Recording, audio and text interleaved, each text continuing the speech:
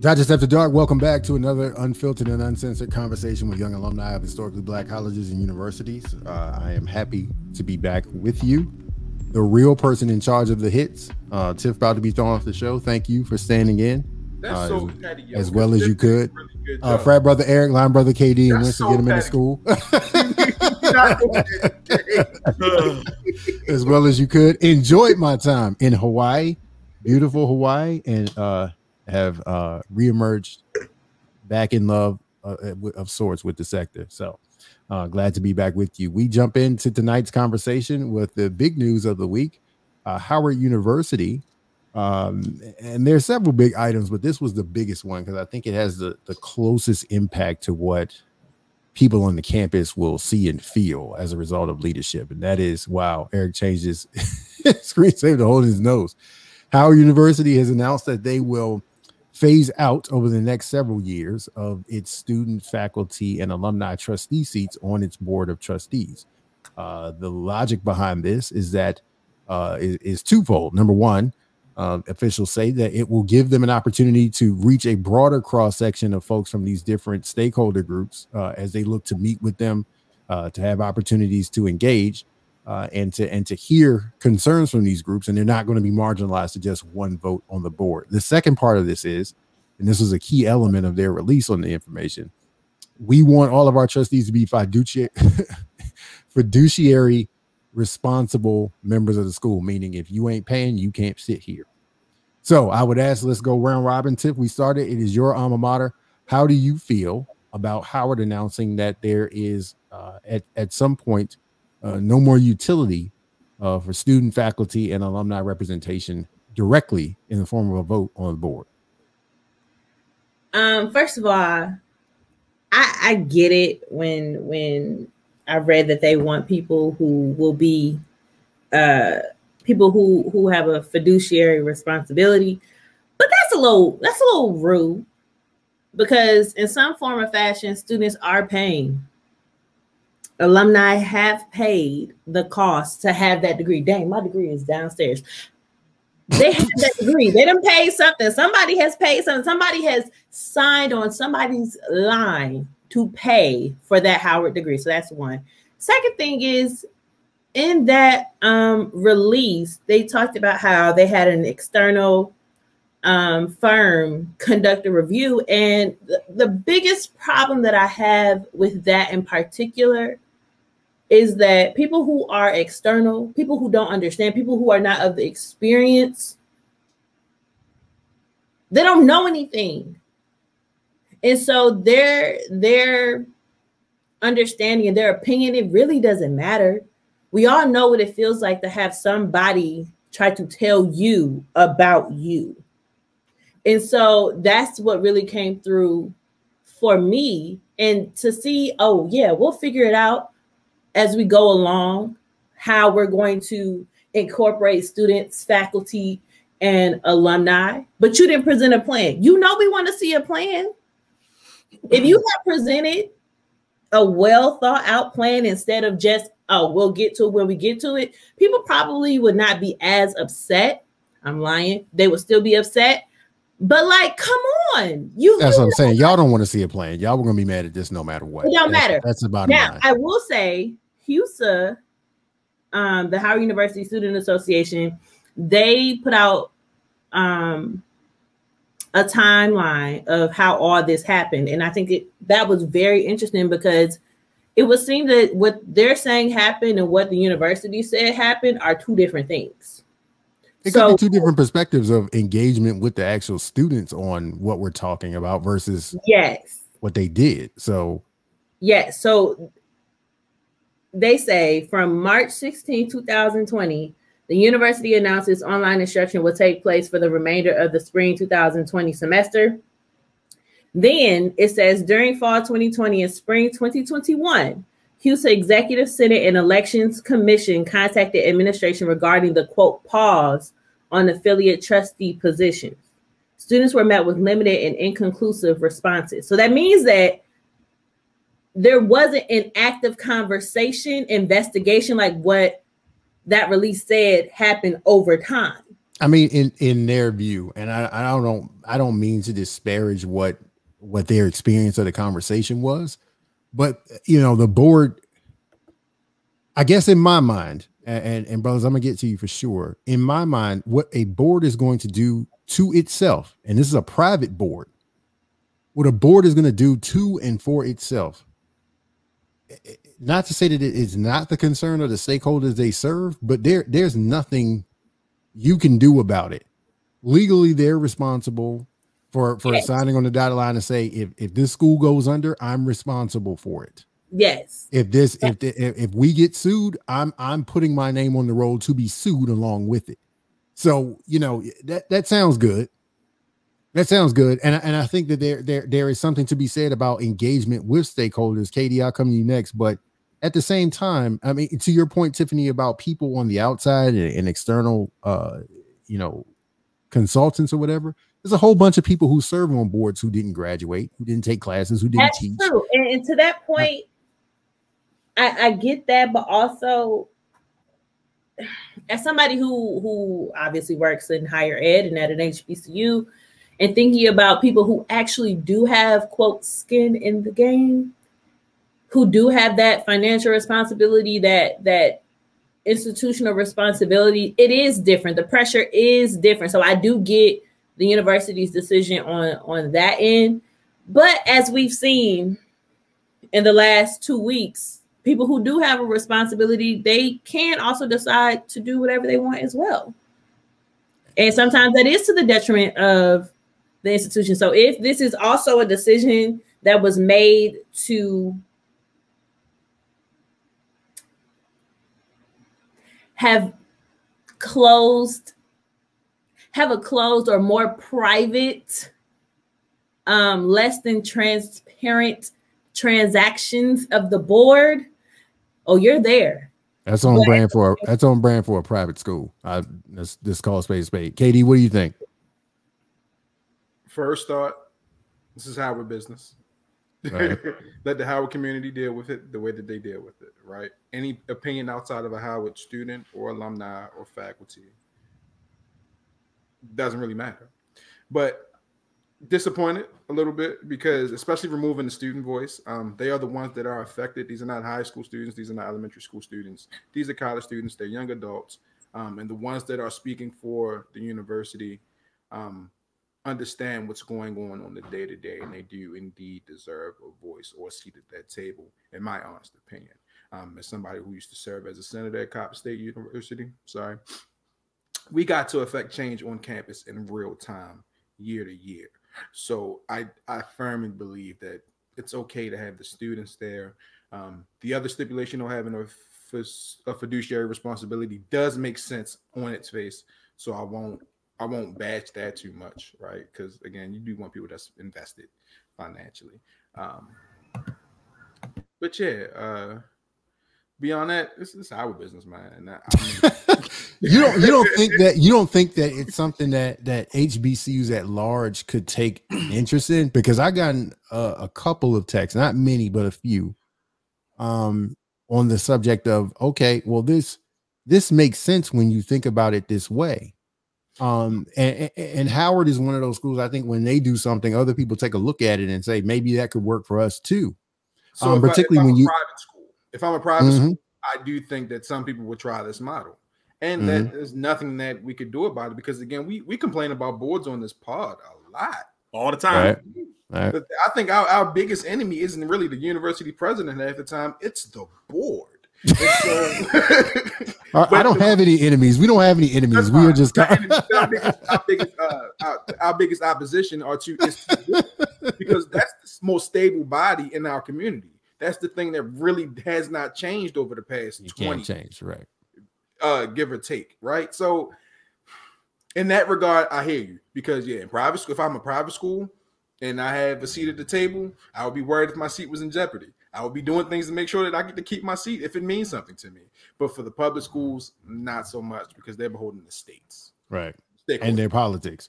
Right. Winston, you work with an organization that works with a board. What do you think about that kind of reorganization where certain, I guess, perspectives or certain ideas are no longer filtered through the usual. You have a vote, you have a voice at the table. Yeah, no, for us, the board kind of drives everything, and you make to. I think somebody, I don't know if you said it or KD, but like sometimes you're not even involved in that situation. You know what I mean? You kind of are just doing what happens as a result of those conversations and those meetings, and you're not privy to it, so it's not really a foreign perspective. As far as I'm concerned, and it's just I know that happens sometimes. I think that like we said, Howard being a private institution is kind of its own thing and a different way of approaching it. The way that they worded it in the release that was put out and those things, like you gave the impression or gave room to say, like, we're not saying that there won't be a voice for the students who are there. They're just not going to be, they don't have a seat at the table to say the least. But, I think it's interesting because we talk a lot also on this show about how nobody's in the, it completely, we're good as far as financial is concerned. And as far as, the futures of institutions, like we're all trying to make sure that things are where they should be and figure it out. And, Howard is kind of, I think, doing what Howard would be expected to do, shake things up a little bit, do some things different than maybe everybody else is doing, finding a different way to navigate. If it works, it works. If it doesn't, then maybe there's an opportunity to reevaluate that. And I do think that the student body there, if there's a period of time that goes by where they don't feel like they're getting result from that, or they have a problem with it, or alumni are engaged to the point of they're going to make a stink about it. They'll speak up. They'll do what they do. So I mean, I think Howard is also doing what it's supposed to do in the space of figuring out what they think is going to make sense for them and doing something that's going to shake the table a little bit, because the reality is it's not going to be, you're not going to go status quo. Something's going to have to change. You have to look at things and evaluate differently. So I think they're doing what you would think they would do, and by all intents and purposes, they're considered leaders in the sector and one of the leading institutions or whatever. So they're going to do things to kind of make it a little, see what happens and make it a little bit different. And I think, I think they're allowed the space to do so. Again, like to KD's point, I'm not a Howard alum. I'm sure those perspectives are different, but from outside looking in, I feel like they have an opportunity to examine whether or not this makes sense. And that's what I think they're doing. So I think you kind of got to do that. Eric, the critical part of this conversation, and I'm sure Tiffany wouldn't debate this, is that it's one of those moves that at a school which has a culture that is very, very much driven by conspiracy and quote unquote lack of transparency by the board, where people feel like the board says and does things and the campus doesn't know. There's like this unseen hand that kind of moves and shapes Howard in a very specific way. And, to stop that, we're going to run up in the A building, or to stop that, we're going to badmouth you online. Do you think that feeds to that the board is moving in secrecy as usual? This is on brand for Howard. The board don't move in secrecy. The board does what they're going to do in your face. Right. That's my sense, but a lot of people don't feel that way. But see, I think and this is, now you talk about conspiracy theory. I think Howard actually has two boards. No. Hear me out. This is going to sound crazy, but hear me out. It's the board, and then it's the actual board, which is where Howard's majority of their annual budget comes from. Mm-hmm. I mean, if I knew if I was an entity and I was dumping 300-something million into a school on a yearly basis, I'd probably have some input on what's going on. Well, the Secretary of Education is an ex officio member of the board, and whoever is sitting in that seat serves as that. There's a board, and then there's another board. But you know what, bro? That makes sense. And every HBCU has that. And every HBCU has that, right? There's a board that sits there at the board table, and then there's your biggest donor. There is probably your biggest industrial counterpart in the city who can make calls and say, you know what, I want to see this happen. So you're right. But to Howard's point about saying we don't need these particular elements of the board anymore, or we feel that they're not helping us to propel forward, does that help or hurt the notion that at Howard people feel and have long felt this institution doesn't want everybody involved in its decision making? No, it's okay. Yes, it does support that notion, right? But also, there is literally no institution, it doesn't matter what type of institution it is, who actually, like, the thought process of an alumni board member or a student board member is like making Juneteenth a federal holiday. Explain. It's throwing the public a bone essentially up front, when honestly people really don't care that they're doing it. It just looks good in the public eye, right? Kente Cloth, Nancy Pelosi, exactly what Winston said. It's just like that, right? It's just like that, right? So the thought process of, oh, you're taking these positions away because, and now they affect something. Let's ask a serious question, and it's going to be rude, but it is what it is. For your own alma maters, anybody listening to this show, what exactly has your student or alumni board of trustee member actually impacted that has taken place on campus? And I mean seriously, because half the time the people who vote for them, they ain't like. I went to UDC. I was involved with SGA at UDC. The person who ended up becoming like the student board of trustee member, like, why did people vote for him? Like, ask yourself about that at any institution. It's not really right. But to your point, Eric, I hear you. You're right. But it does serve a second purpose as well. You get the information firsthand. That's the other. So I was actually going to get to that. So that's where the issue probably comes in at. I would be very scared if I was a Howard student or a student from any other institution, because the leaks won't happen like they used to. There's less information that's going to get out there. But let me throw something at you, though. Tiffany, I see you. We're coming to you next. I don't believe, as a student, I didn't experience this, and I don't think it's going on today. I don't think the students are leaking like that anyway. For two reasons. Number one, maybe not to the body at large. It's right. It's never been that trustees, even before social media or even with social media, would get on Twitter instantly and say, "Guess what they in here doing?" We don't. They care wouldn't do. They That's wouldn't do not that. what we're saying. They That's wouldn't not do what that. we're saying. That's all we're saying. When you sit in that SGA meeting and you're trying to do things on campus, you need to know why you can't. Right. And that's what they're losing. They're going to start losing battles as students because they don't have information. They were already taking L's. I mean, it's not like the students were winning according to them. But there will be some compromise, and there is an opportunity for zero compromise to happen. It may seem like a small thing right now, but it could snowball to a point where you have a contentious relationship between the students on campus and your faculty.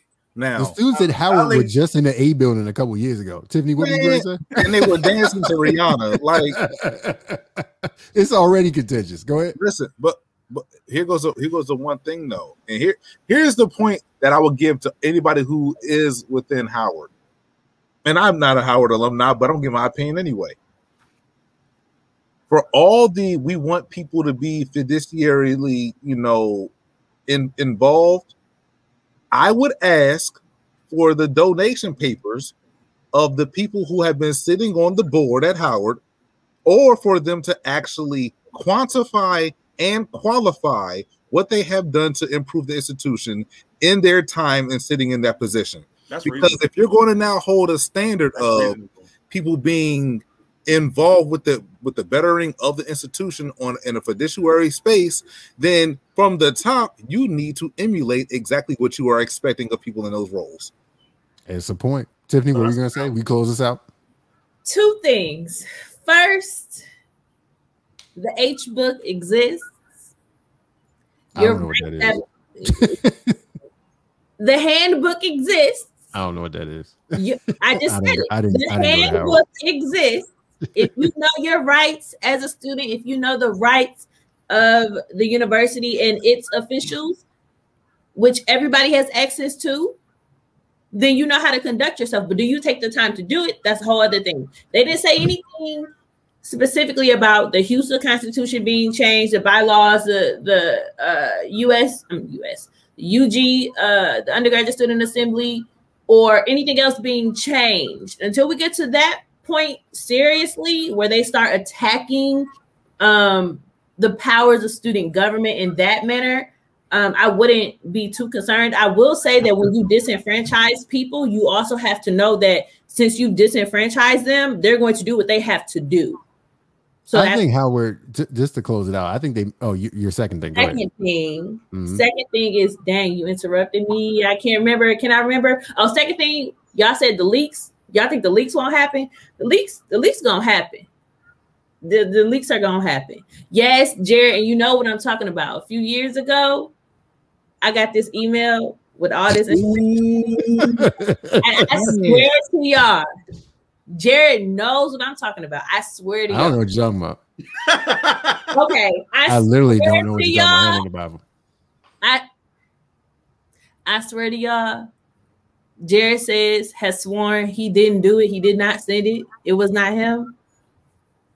It was not me. We know exactly what you're talking about. It was not me. We know who it was. Email came from somebody and it had all the information in it. And it came directly to me. And I said,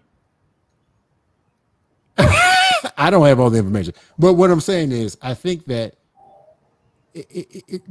to the point that we've been talking about for years, trustees being co-opted by interest, that happens more with those particular seats. Alumni, students, faculty get bullied into positions all the time. They get bribed into positions all the time. Let's not play games like that. Those were not seats that were swinging votes on critical measures to begin with. They were there to support a close measure, which is typically something to say, here's what we're going to do about somebody with tenure, or something we're going to do with somebody with, something on fee increases, or something on building a building. If something was close, I'm gonna lean on that student to do what I want him to do. We're not talking about, measure hiring and firing a president. You don't see students, faculty, and alumni swinging that. If they're going to do that, they're going to do that publicly as a group. They're not going to do it as one voice on the board. But anyway, it is interesting to see how that may progress into something that shapes policy at a lot of institutions. Because I think that Howard opens the door for a lot of schools to say, if you're not paying, you can't play. And if you are representing a stakeholder group, you may or may not have an interest that represents the school as a whole. As I wrote the other night, faculty can't vote against they shouldn't vote against their interests. You do something to build a new student center and a whole bunch of adjuncts get laid off. What faculty vote for that? Right? Or a student is up there, you're gonna marginalize student services so you can hire more faculty or create more endowed positions. What student is going to vote for that? And then go back and tell the student, say, yeah, I just screwed this over. That's not gonna happen. So no. I'm gonna tell you what actually happens. And we actually may have talked about it before. The board says, you got student loans, right? Well, I'll get rid of all those if you go ahead with this vote. And they are doing that. So let's not sit here and act like, what student going for that? Listen, there's a many people who will sit here and be like, I got to get mine like y'all got to get yours. And they're going to take care of mine. So yeah, I'm going to do what I got to do for them to take care of mine. Getting mine segs us perfectly into the next topic. MacKenzie Scott, yesterday, another round of giving $2.7 billion to 200 plus organizations. This go around, none of them were historically Black institutions. Now, let me take a moment to get some off my chest real quick. So I post this on Facebook, right? And I got like 15 or 16 comments, and I read them because I care about what folks say. And my impression is that until you prove me otherwise, that you're pretty smart. But the overwhelming reaction to this post was, why are you putting this out? This isn't news. This is negative. Why don't you just be thankful for what she gave before? Why is this even a story? Must be a slow news day. And I'm sitting up here thinking, it's not newsworthy that a lady who, of the $6 billion that she's given, 10% of that has gone to HBCUs in excess of $600 million. She's given, in theory, to all HBCUs, but specifically to 23 institutions, but all of them by way of UNCF and TMCF gifts. And it's not news that in the third time she's done it, when the previous two she has, the third time she doesn't, that's not news. Maybe I'm asking you guys, am I tripping? Is that newsworthy to mention that somebody who's given hundreds of millions of dollars to HBCUs didn't this time around? It didn't say that she wouldn't do it again. It didn't offer an opinion on, is this the end of MacKenzie Scott's love affair with HBCUs? It was just to say, She didn't give anybody anything this time. So if anybody read the blog post that she put out and in the article that was in not the New York Times, CBS News, something like that, it's talking about how she has a whole board of people to like, you know, do her research, do these things. And did every HBCU get an individual donation? No. If they didn't, to me, that would mean it might be newsworthy. It might be worthy of mentioning, because that means maybe your institution, if it's your beloved institution, has an opportunity to do something to land on the radar of MacKenzie Scott. Right. So if no other reason than that, it would be newsworthy. I was just surprised that people were almost like saying, shut up. Like, don't talk about this. Be grateful for all that she's given. And therein lies a problem. Therein lies a problem. Eric, you look at quizzical. What's your reaction to one, the school's not getting any money this time around, and two, people saying hush up because she gave some money to us before? If your school ain't getting paid by MacKenzie Scott yet, you need to go complain to people that's leading your school. So should we talk about schools that have not gotten because listen, because this is not even a brand conversation no more, right? And here goes a problem. Too often when it comes to our HBCUs, we rank them janks based upon what our idea of them is based on their branding. Right. But there's a lot of schools that have great brands that like to strike from the top that ain't getting nothing in their pockets. But we will sit here and talk about okay, that's how who their competitors are, why they up there, they're moving to the SWAC. They football team, they banned all this other stuff. Who complaining? What you mad for? I just got back at y'all spicy. Look, they could come at me. I don't care. You ain't doing it. No, I did it. I felt it. I'll be the one. But it's not just them. It's a whole bunch of HBCUs. There's 104 that are still open in 101. Say 100 now. 100 now. 100 accredited. Listen, look, a quarter of them got money, which means right. But okay, Tiffany, go ahead. There is a lesson in it because one, she can spend her money however she want to spend her money. We see that she paid a cost to be the boss. That's all her. That's one. Wait, talk about. I'll go too far. Two, she didn't give money to HBCUs this go around. That should teach us all. Right. Detroit came up on this third go around. We came up with it. We did. This go around should teach us as HBCU alum, advocates, influencers, supporters that you still must give. We still have the needs. You can't count on somebody that's rich and white to do what we need to do for ourselves. I don't think anybody was ever counting on her because it's so arbitrary how she does it. No, in my mind. But in the sense that if you thought that she would give again, if we're saying that, hey, she didn't give, what I thought when I was reading that was, this is all the more reason why we need to increase our own giving, increase our own time that we give, or in-kind things that we do to grow our institutions. Not that, damn, she ain't give again. No, because it doesn't matter it does matter that she gives, but it shouldn't be news to the point where, or if she doesn't give, news to the point where it's like disappointing. No, you need to have you first. You think I shouldn't have covered it because people are saying, why would you even write this up? No, that's not what I'm saying. I like that you did because what I'm saying, that enables me to say what I'm saying now. Y'all need to take from that, hey, you still need to give. We're not getting another however many millions or hundreds of thousands of dollars just out the sky. We're not getting that. We didn't get it this time around. We still need your $30, sis. Is it going to be PayPal or check or Cash App? You know, what's it going to be? Do you think it sends a bad signal, Katie? Do you think that it's like, she gave the first 2 times and gave handsomely, and actually increased from time number 1 to time number 2. It was only about 6 or 7 schools the first time, and then she went to about 14 or 15 the second time. So in total, I think it's 27 individual institutions that she's given to, and Thurgood Marshall and UNCF. So she's giving to all of them. In theory, she's giving to all of them. But in terms of individual gifts, there are still, as Eric mentioned, Florida A&M University hasn't gotten one. South Carolina State, Southern, Texas Southern. There's a whole bunch of state schools that haven't received it. So is it a bad signal if you haven't gotten it yet, but it didn't come through in this third round and no HBCU did? Do you think that the well is dry, or this is just a particular focus area this time around? So is it a bad signal? Not really, because it's philanthropy. Philanthropy is unpredictable. People care about what they care about it when they care about it, and we just have to accept that for what it is. I will say this: if you're telling me that she has a research team, clearly she can't be an expert on the entire higher education field overnight, especially with the large amount of gifts that she's given. Clearly, she's just not going to spend this money on her own. Nobody in their right mind would take billions of dollars and just start tossing it everywhere just because they can, right? At least not, in good faith.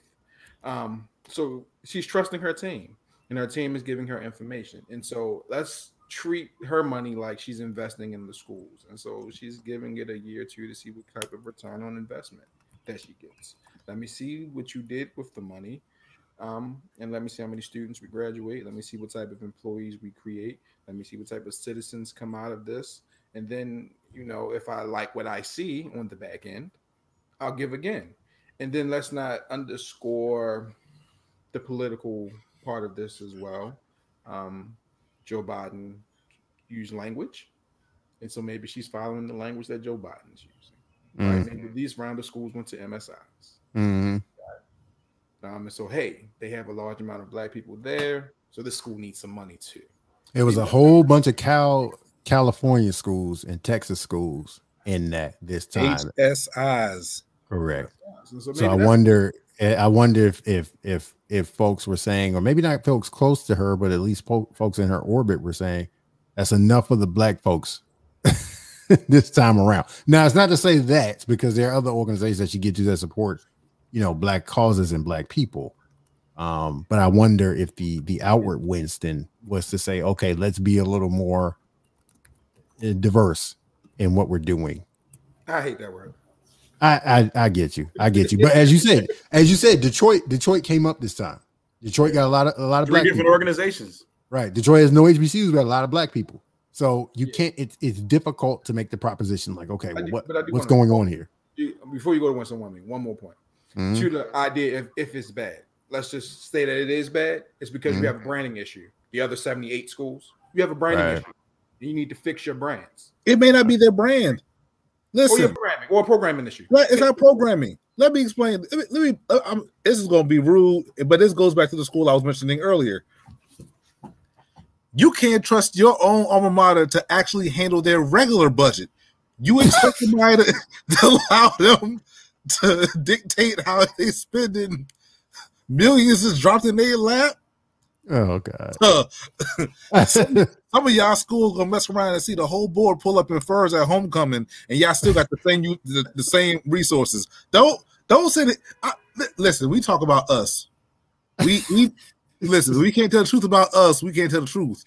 I'm not saying that we all like that, but listen, like it ain't necessarily branded. It ain't programming. It's about the fact that some of y'all can't handle. If she had given money to that school that we ain't gonna mention down, that's trying to get back into the group of schools that they ain't been open for real for the last 18 years. When she had given money to them, we looked at her like, you out of your mind? I'm looking at everybody else that gives them money like that. But hey, I understand it. I understand it. It's a branding thing within itself, how you give and to whom you give. But I would also say there are some good schools that may not be on her radar just because her people may not be that familiar. For example, Tip got on the shirt, Paul Quinn. Paul Quinn is coming up. Now, there might be a metric where they say, okay, well, how many students do you have? Paul Quinn has stable leadership. Paul Quinn has been fundraising. Paul Quinn has been in local and national news for years. But Paul Quinn doesn't yet have 1,000 students. Fisk University. Fisk is coming up, but they've not had leadership stability. They just had a changeover. They just got a new president. Fisk has a time-tested brand, but as old as that brand is, it's also connected with financial instability. So you can never tell what the what the formula is for her and her team, but I guess you can kind of draw some conclusions, I guess. And you wonder like how much of it is tied to how, what does your trajectory look like? What does your trajectory look like? So I have no clue. I wish I had insight, but it is interesting to see that some schools with big historic brand haven't gotten it yet. And schools that have been victimized by states like a South Carolina State, like a Southern University, they struggle not just because of internal incompetence, that's a part of it, but they struggle mightily because of what the state is doing to them on purpose. So now Tennessee State, North Carolina school got in it? A&T, they got it in the first time around. Winston-Salem State got it, but Central didn't get it. Central has been stable. Central has been growing. So you really don't know the rhyme or reason. Tiff, go ahead. I was just going to push back a little bit on what you were saying about Paul Quinn. Like, I mean, if their enrollment is their enrollment being under 1,000 isn't necessarily bad if they're still in the black with it. Like, I think Correct. I told you the other day when I was watching the president of Shorter talk about Shorter. To be in the black, not in debt, they need 300 or so students. They have 600. Right. So, like, I think that depends. And I think that's a conversation to have when we talk about what we need as individual institutions and as a collective. That's something that we have to explain to potential supporters who are outside of the experience and outside of the community. We operate differently. But I think that's a tough conversation, because I don't think anybody would walk out even to their stakeholders and say, we're in good financial position because we have double the amount of students it takes to run the institution. So, because at the end of the day, anybody would look at a school with 300 to 600 students and say, that school looks like it's struggling. And they could not be struggling. Paul Quinn is not struggling at all. Paul not Quinn at all. Is growing. 2 days ago was an indication. They're not struggling. But from outer perspectives, when you think about traditional higher education, there are people who would say, okay, good for them, but my high school is bigger than y'all. The majority of traditional higher education is they white. They don't know any better. They don't know any better. And so how do you educate them, Winston? And I think this is particularly to a program like Midnight Golf, where you could say, hey, we work with students from some really under-resourced communities and some students that are going to underperforming high schools, but they're great. Take a look at them. Take a look at their scores. Take a look at their GPA. Take a look at their activities. Take a look at their extracurriculars. But how difficult is it to make that case? I think this is what we're talking about with MacKenzie Scott, and we're asking who gets money, who doesn't. How do you explain the formula? How do you work against the algorithm? How do you showcase good when the algorithm reads it and says bad?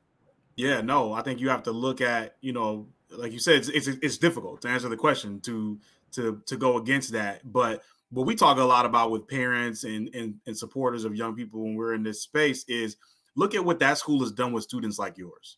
So maybe you got a student who's got a nice GPA, low test score, but Paul Quinn's like, hey, we'll take a chance on that young person. We'll give him an opportunity because that's what we're about. That's the mission of our institution. You look at like a Claflin who, Claflin's not Howard, but Claflin is a great private school, that most people from Detroit or Chicago or wherever, they don't know, they're not familiar with it, but you talk to them about, look what opportunities your young person could have at a smaller institution like that. Look at what they've done with what they get, like what comes out of those institutions, based on what they get from the pool that they're pulling from. So just to make sure that you look at it in full context and full scope. So to your point, like, we don't know the level of understanding that MacKenzie's group that she's put together has of the sector of, students of color, particularly of our institutions in this space, which is again why it was a relevant thing for you to bring up, because to me, I think it speaks to, making sure that everybody, because I think I would even argue that those of us who are knowledgeable in the sector to a certain extent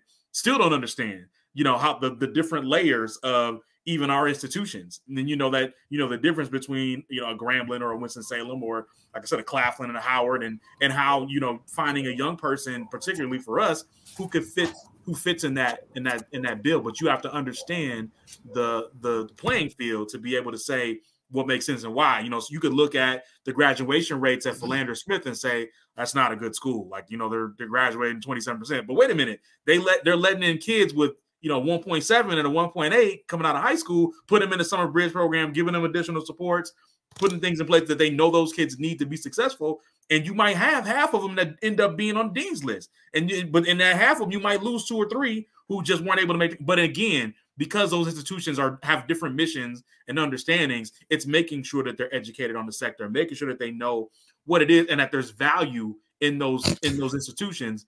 My man got the Kingsford and everything. If you're a grill, he's tired of the conversation. Dang, I'm hungry to look. Understanding the value in those things, and like I said, I think that it's probably going to be tasked with people like us to try to talk about those things, so that those who are not as educated on it can say, "Oh, okay, here's a different way to look at it. I didn't think about it that way." Or, yeah, there's all these layers to the sector and the institutions to be able to see that there's value no matter where you sit in there. Let's move to another topic real quick, and I'm gonna throw a curveball because we were supposed to talk about how American Airlines is changing some of its flights up to accommodate an HBCU Classic, Jackson State versus Florida A&M this fall. But some news breaks today about Google giving tens of millions of dollars to several HBCUs, and I just want to get a quick round of horn on this. Fair or foul, given the coverage that we've done on this show, and that a lot of folks have talked about in terms of Google mistreating black women, black students, HBCU students. Is this an opportunity to grow the institution, which the institutions are happy to take, or is this hush money? KD, your computer science, go. Man,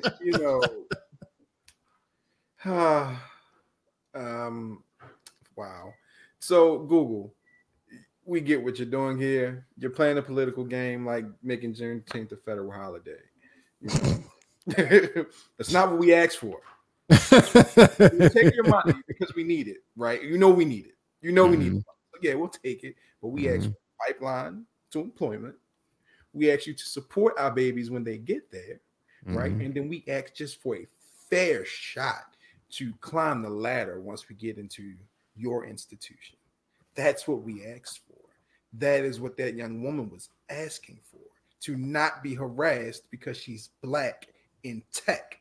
This money that you're giving the HBCUs does not fix that issue. But yes, we'll take it because we need it, and we need it, and it's good coverage. Congratulations, you got your coverage. That's the headline, right?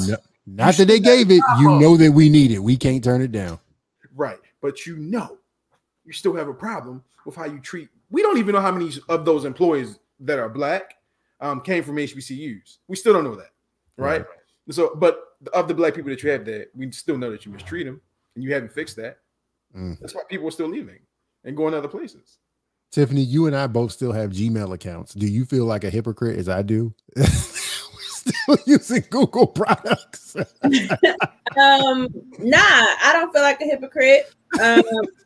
Primarily because you're black in America. You run a black institution, black church, black anything. We all got strange bedfellows. So like, is this I'm sorry for 2004? I see it. Is this I'm sorry for 2004? Is this the result of, let's say, for lack of a better phrase, settlement? What? Okay, but if you violate again, which is sometimes the what's on the menu. Well, most of the time for us being black, what you giving more money? Is this absolution? This not absolution. Probably. Like, you think Google ain't got enough? That's number one. Number two, why would you spend it that way? We're so happy to take it. We can't turn it down. We're so happy to take. No, we can't turn it down. But no, we can't even or we do turn it down and we ain't got it. No, we're ungrateful. Everybody stops donating. If we say no, everybody stops donating. Yep. That's true too. Eric, you cooking up steaks. Do you have anything to offer? Do you have anything to offer? Or is this podcast sponsored by Kings for Charcoal? So listen, and this is going to make it real simple and plain. Tiffany is 100% correct. We're not turning down no money. But because Tiffany's correct, this is why organizations do exactly what they do. It's easier to ask for forgiveness with a blank check than it is to do right by people up front. Mm-hmm. I mean, it could be worse. I mean, they could have just said, you know what? Let's make a new picture for the whole month to commemorate what we did wrong about HBCU on the Google website, right? I mean, that's about the same thing that the federal government just did while making Juneteenth a federal holiday. Right. So, you know, representation. Like, hey, we see you. Enjoy that. Like, that's pretty much what happened. Hey, we see that we did you wrong. Here's enough money. Will you now shut up about it? That's essentially what they're doing. The sad part about this is I believe that Google executives and higher ups want to do the right thing. But two things are problematic. One, they don't know how. They don't have relationships with HBCU, so you can't find one quality student from another and to be able to distinguish, okay, how do we deploy talent and resources to these different campuses to get the best out of these students? We know how to do it at Stanford. We know how to do it at Harvard and MIT and all those places. We don't know how to do it with you guys. And number two is not the higher up execs, though. No, but that's what I was going to say. That's the other problem. The executives probably want to do right, if for nothing else in public relations, but it's the mid managers. It's the mid managers that say, I can't work with these Negroes. They don't know anything. They don't know how to code. They can't do this. They can't do that. Why you keep sending me these people? Go take some time off. I know you're experiencing racism. That's a mental health issue. It's like the overseers. Look, I cannot excuse folks, institutions that have the monies, because you have money to get it right. You have money to properly train your people so that they know better, so that you don't have problems like this. You have the monies. Okay, so to that point, that is a good point. Go ahead, KD, because I'll follow up you. To Tiffany's point, you could have kept all of this money that you just packaged and gave away to a HBCU and created a sector in your company that is all people of color that could have fixed this problem for you. And that would have been discrimination. Been much cheaper. 7 six-figure employees. You already doing it. You're not going to do it again. Look, and give them a team. Than to just cash out HBCUs once. Right. Look, first off, you're right. We can't afford to not take the money. That's the thing. But what we can say is, Google, shame on you. Shame during Pride Month, because the sister April Curley, shout out to the LGBTQ community. She is of that community. Y'all gonna do this during Pride Month in her face. Shame on y'all. Y'all gonna hit her with the Jaffe Joffer. How much do you need to take it off of your plate? What do you want? Y'all are dirty. King Jaffe Joffer. Shame on y'all. Shame on y'all for hitting her with the Jaffe Joffer.